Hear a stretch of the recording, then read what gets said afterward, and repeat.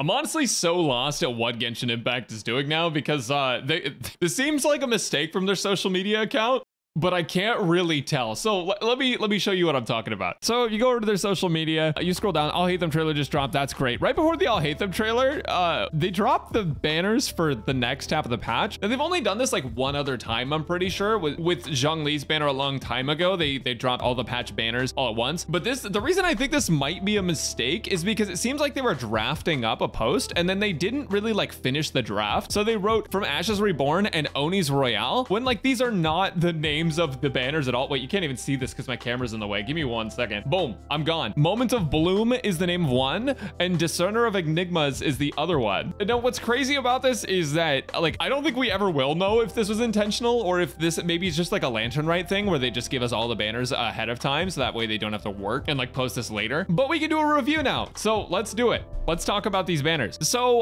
let me just tell you straight up, this is one of the best banners we've seen in a long time. We have the Return of Xingqiu, which is immediately just so good. It feels like we haven't had him in forever. I feel like maybe we have and I just am not remembering, but I feel like it's been forever since we had Xingqiu on a banner. And he's such a good unit and he enables Hu Tao, he enables every pyro in the game, and he enables Hyperbloom teams, and he enables Taser teams, and he enables like most, and Freeze. He enables like most teams in the game that are good. Xingqiu is on them, or he can be in them, and he's adding to the team. And Beidou is also a similar case where like she can fit in a lot of teams with like Overvape, or she can just be a part of a Taser team. People are also finding room for her in Hyperbloom where she doesn't proc the Hyperblooms, but she can still deal electro damage and be batteried by like Fischl or something if you bring Fischl instead. There's a lot of ways to run Beidou in these teams as well. So overall, Xingqiu and Beidou are just very, very strong units. And they're running alongside two absolute powerhouse units. You have Hu Tao, and then you also have Yelan. And Yelan is, again, an insanely good unit. Can basically do all the things that Xingqiu can, just albeit with the pyro carries like Hu Tao. She can't keep up with the Hydra application as well as Xingqiu can, but she's very strong nonetheless, and she's a very good pickup. And if you run both of them together, you just have insane powerhouse teams. So this is insane to me because these banners seem like too good to be true. We also have Ningguang on there. If you're a Geo enjoyer, then you're going to be a Ningguang enjoyer. If you're not a Geo enjoyer, probably not a Ningguang enjoyer. But as far as Geo teams can go, Ningguang is a good Geo unit. Some people will also play her with like prototype Amber, or they'll use her with Thrilling Tales or something in Geo teams. So there's lots of ways to use Ningguang. Even though she's not considered a meta unit, she's not really a bad unit per se. She's just Geo. So take that as you will. If you're not a Geo enjoyer, then she might not be as great a pull for you. But all of that aside, these characters on this banner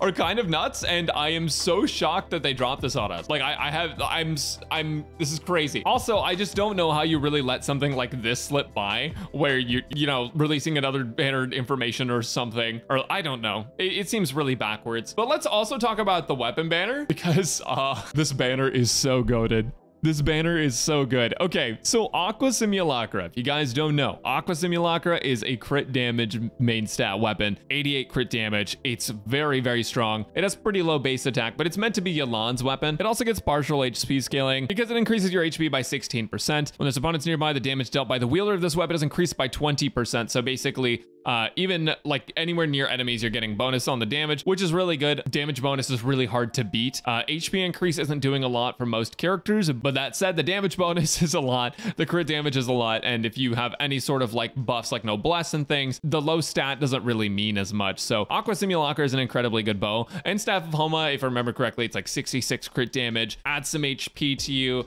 gives you some bonus based on your HP, attack based on 0.8% of the wielder's max HP. It's been a while since I've seen the exact effect, but there you go. When the wielder's HP is below 50%, it's also increased by an additional 1% of HP. So it's like, it's so much. These weapons do so much for you. 20% damage bonus is really good. 1.8% of HP converted to attack is really good. And on crit weapons, nonetheless, these two 5-stars are really good. If you are thinking about pulling for like DPS weapons, if you want to pull a weapon for Xiao even, I would say that this weapon banner is a better weapon banner than the previous one, even if you're just pulling for like a Xiao weapon, because Staff of Homa is such a universally good weapon. Aqua Simulacra is so universally good. Even if you don't get Staff of Homa, it's a really good weapon as well. Now that said, weapon banner's a scam. You should go into the weapon banner with the idea or with the mindset that you are going to get Skyward Pride first on your first 50 or 75, 25. You should assume the worst, and you should only go into this banner if you are completely willing to accept the fact that you will probably get screwed in some way, shape, or form. That said, if you're going to get screwed, this is the banner to do it on.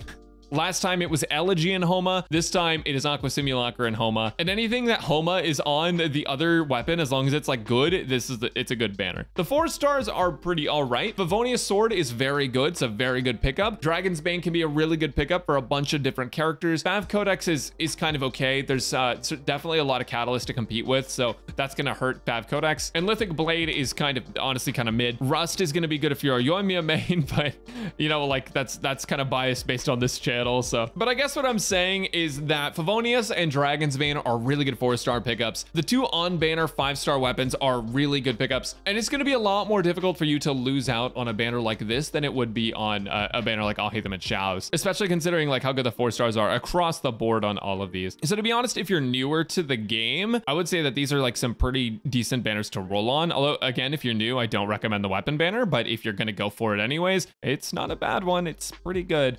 As far as characters go, Hu Tao's gonna be just your pyro carry. I made a video on Hu Tao if you want to check that one out, basically talking about the pros and cons of Hu Tao and what we know now, just that she's been out for a while. If you want a pyro carry, Hu Tao's gonna be good enough for you. If you want an amazing all-around support, which I always think you should prioritize supports over main damage dealers because supports will carry any team, Yelan is gonna be your gal for that. A couple cycles ago in Spiral Abyss, I had one team that was literally just Yelan and Xingqiu, and it was able to clear in I think 1.5 to 2 minutes on most floors with just these 2 units. They add so much damage as like supporting units that are off field dealing damage. They're really great. So I don't want to overhype these banners or anything, but I do want to make sure you guys know that these banners look really good for the second half, and you're probably not going to want to miss them. So with that said, if you guys enjoyed this video, make sure to subscribe down below. I actually have an I'll Hate Them guide and a first impressions video coming out very, very soon. And hopefully I'll have a Yao Yao one as well. Also check out the Twitch at twitch.tv/Braxophone. Feel free to follow the Twitter. I post funny things sometimes and